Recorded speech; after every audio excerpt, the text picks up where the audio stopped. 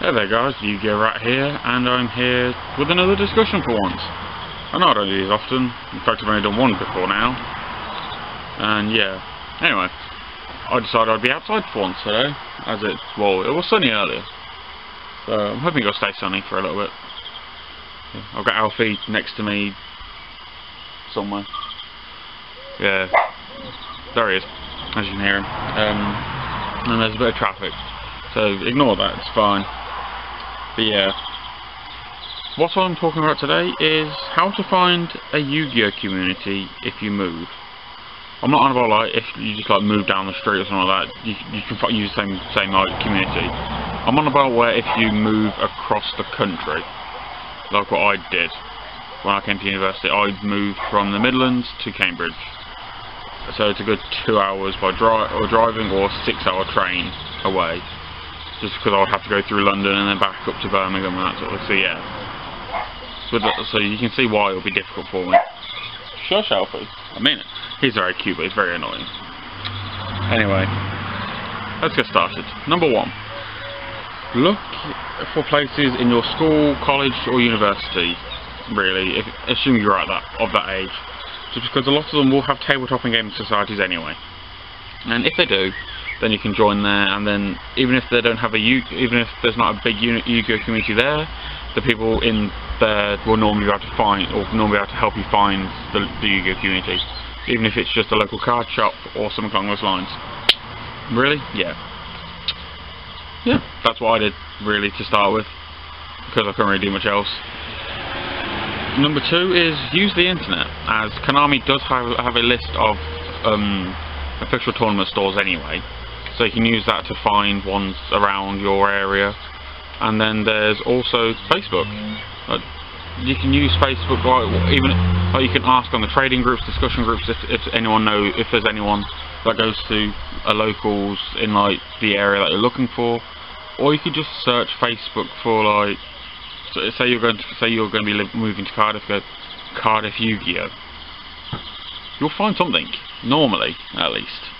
Even if it's not people that meet up a lot, and if it's just a discussion, it can at least allow you to like develop and meet other people there, and that way you'll be able to actually find out where people do meet. Yeah, I'm using my iPod to keep my notes. Number 3 is find your local comic book / collectible shop. My ones were Forbidden Planet, I know. All the Cambridge lot, and there's Forbidden Planet, which is the one that we go to.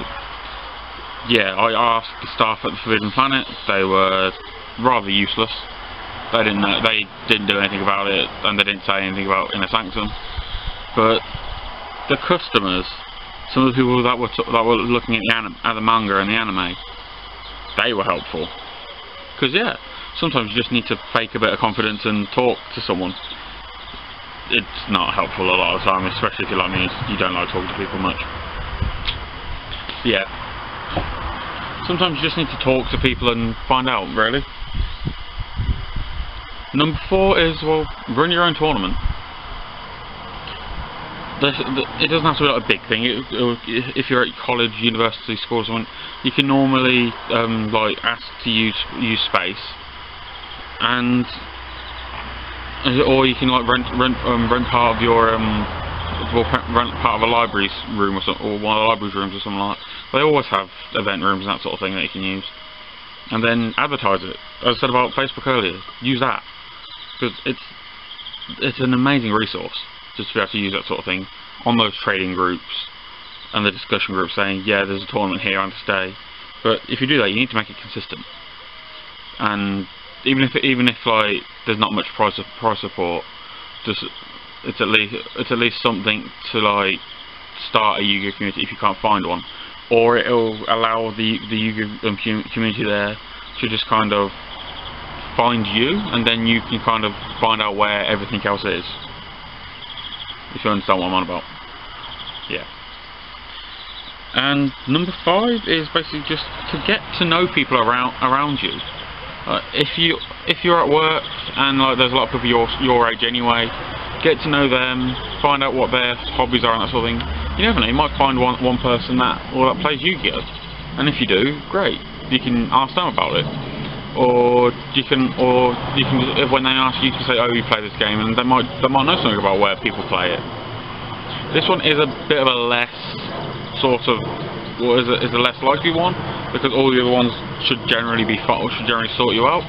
But yeah, I wanted to make it a 5, so yeah. But then, even if it's just like neighbours and that sort of thing, you never know. So yeah, these are my 5 tips on how to find a Yu-Gi-Oh community if you move. This includes making your own community if you need to. But yeah. Anyway, that was it. I plan on uploading a deck profile of my Boojin deck soon, because I haven't done that yet. And there's also going to be updates of my other decks, like my I was going to say Dark Ones, but Assaults, but they're no longer available at the moment. Yeah, so there's BA that I'll probably upload. I've got some people at locals who do want to upload some of their decks. But it's just a matter of I need to see them duel first with it. I need to see how the deck works. But yeah, I'll be back soon, and goodbye.